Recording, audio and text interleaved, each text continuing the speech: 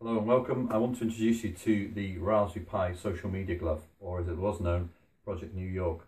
I was fortunate enough to be invited to Pi Academy where me and some of the colleagues there, we created the Michael Jackson tribute glove. A simple glove where when you made a connection it would sing a song from Michael Jackson or the Michael Jackson character would move. As I was driving home I was thinking about the concept. Well, I can do things on my phone, but it becomes a bit difficult. If I'm driving I've got to take my phone out of my pocket, and I've then got to load the app, and then if I want to change the music I've still got to touch the device, and obviously that's not safe. And I was thinking about the television. In the olden days, the television, if I wanted to change the channel, I would have to get out of my seat and change it and select it from the actual TV. Now I can use a remote. So in terms of the ease of use, it's progressed. So maybe we're at a stage now where having to use your mobile phone and take it out of a pocket is becoming a bit of a burden. And I think in the health app market, this is true. You're doing a jog or a run or a workout and you have to stop to change the song, or you have to stop to enter some information in about your heart rate, and that interrupts your workout, and perhaps that isn't the best use of the device. So if I give an example, if I want to use Twitter and send a message, I have to take my phone out, click on it, swipe it down or enter the key code in, it loads up, press the app loads up, and then I send my message. If I want to take a photograph as well, I've got to click on the camera app, load it up, and so on. I was thinking about the idea that, well, what about if I had this at my fingertips? What about if I could send a photograph? What about if I could tweet from my finger? What about if I could play some music? And then I started thinking, what other things would I want to do? Well, I could run a bath by touching my fingers together, open a door or something like that, and the possibilities became endless. And this could be done from my hands being in my pockets. So, without further ado, I'll show you the Pi glove. Here's the Pi glove. It's a golfing glove. I don't play golf, but somebody at work suggested it might be a good method of being able to attach the equipment together. Cat5 cable with the wires separated into each area. On the end of each of my fingertips, there is a button. If this was ever developed further, we'd obviously have the buttons integrated into the actual fabric. But obviously I was testing this as a prototype. This then runs down to a Raspberry Pi. The Raspberry Pi will be battery powered and probably sit in a pack or in your back pocket, and then a lead running up to the camera, and the camera module will be available on one of the area pockets or on an arm somewhere, so you can take the photographs. In this example I've got it set up just here, so you can see the interaction, but the next stage would be to actually fully integrate it into a jacket or a shirt or something like that, or t-shirt, so that you could access it. And it feels quite natural. It's I'm aware of my phone being in my pocket. I'm not necessarily always aware of this being on it, although it is a golf glove and I don't always wear golf gloves. So we'll load it up.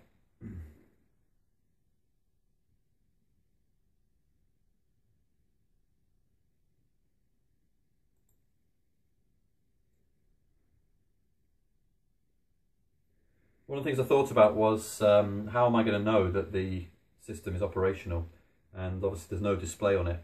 So I had to work with eSpeak, with Python, and get it to tell me when the glove is ready and what actions are taking place. This again would be in a set of headphones. In order for you to hear this, I've got it running through a stereo system. So we'd have the glove. The glove would then go around and be built into the shirt or the coat, and a camera here or a camera there, a battery pack powering it, and then a set of headphones or a single headphone to give you the controls. And this is what it does.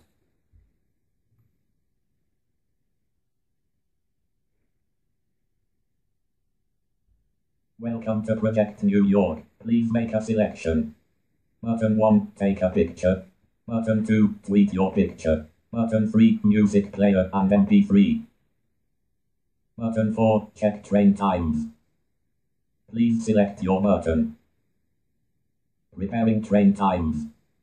So I really struggled with the fourth button. What should I do? And I thought about ease of use and something that I do every single day. And I travel on the train, and a lot of us commute, and we usually travel between the same two stations. And often if I want to check the train times, I've got to take the app out, I've got to load up the app, I've then got to put the times in. I might have written them down before, but there's still a number of steps I have to go through. Or I'm at the station, I need to check the times. And I came up with the idea that wouldn't it be easy just to be able to press a button and that would download or relay the train times currently, any delays and the station arrival times to my Raspberry Pi glove, which would then feed back into my ear. And that's what the fourth button does. It uses a Google Sheets CSV file, scrapes the data from the train Trainline website, returns the appropriate information into a CSV file, downloads it, and then imports that into the program. It will tell me when it's ready. Sometimes takes train times ready. Sometimes takes a little while, but you can hear that the train times now are loaded and they're ready to refer to. So the first button I'll show you is the music player. You're walking along, you want to listen to some music. Here we go. Music player.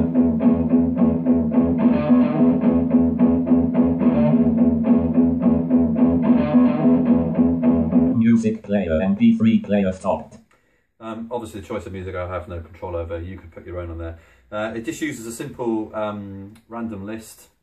Each MP3 is given a number between 1 and 10. It picks a number between 1 and 10, just as an example way of playing a different song. Music player.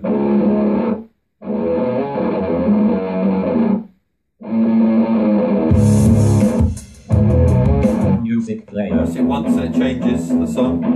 Music player. Music player. Music player. Music player.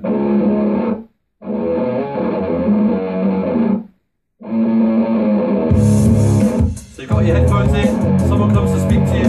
Music player, MP3 player stopped. Press it twice and the MP3 player stops. The next feature is the camera. You see something, you've got to get your phone out, you've got to unlock it, you've got to take a picture. What about, as we're so obsessed with taking pictures and sharing them, what about if you just press a button for a picture? And you can see on the screen here. The camera. Camera ready, smart fail. Picture taken and saved. Press button 2 to tweet your picture.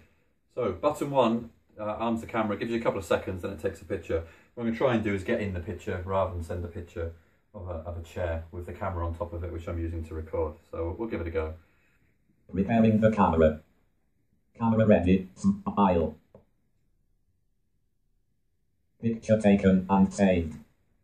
So now the picture's Press saved. button 2 to tweet your picture. Thank you. Now the picture's saved and I can now use button 2 to tweet the picture.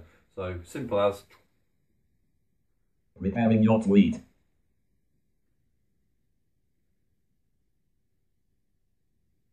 And it should tell me once the tweet has been sent. Again, this is dependent on how fast your connection is, what the availability of Wi-Fi is or 3G. Your tweet was sent. Excellent. So now if you look on Twitter now, you should see there's this picture. It is the 29th, sorry, yes it is the 29th of November and it's about 1:30. And you can check on my timeline and find the tweet. So back to the music, I also built in that if you want to take a photograph and you've got the music playing, it should knock out the music. So you're walking along, you listen to the music, you see something you want to take a picture of, you obviously press the first button and then the second button to tweet it, and the first button when you press the photo, the camera enabler will knock out the music. Music player.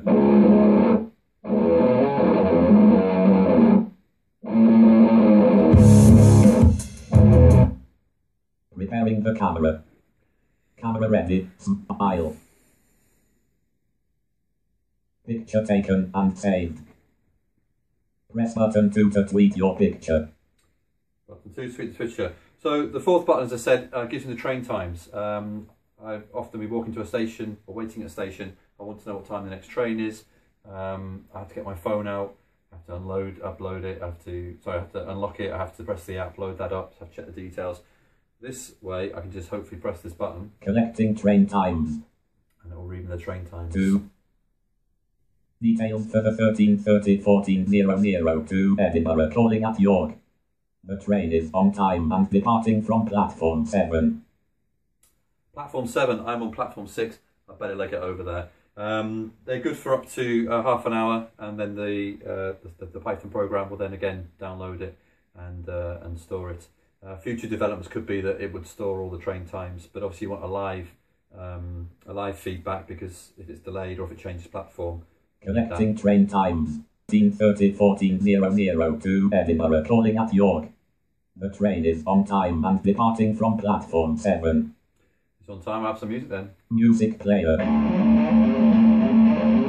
Music player.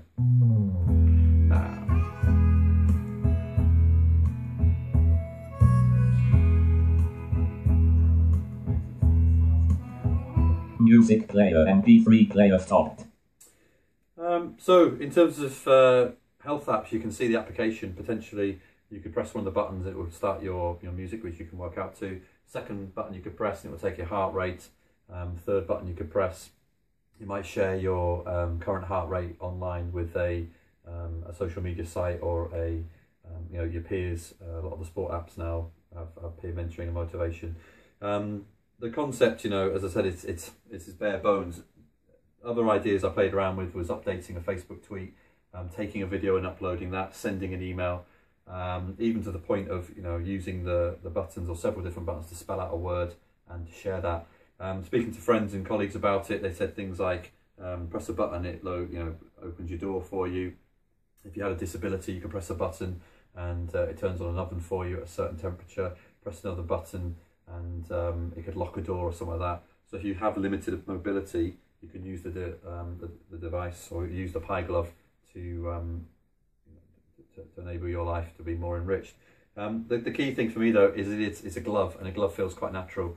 So this could be in your pocket and you can be walking along, and if I give you the kind of a demonstration, so I want to listen to some music on my phone, or I've got a Pi Glove, this is what would happen. Music player.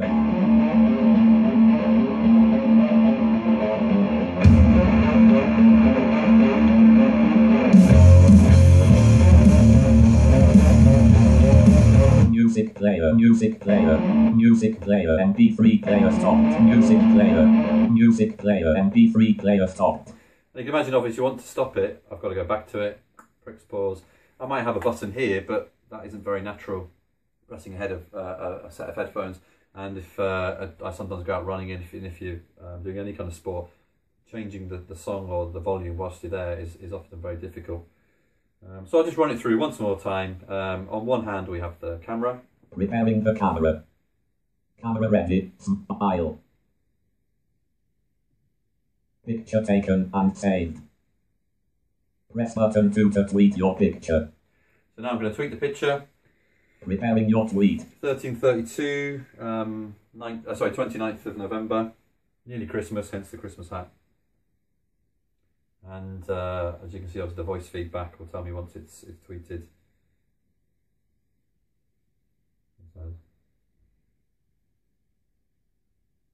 Your tweet was sent.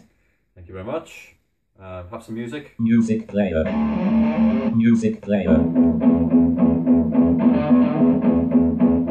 Music player. MP3 player stopped.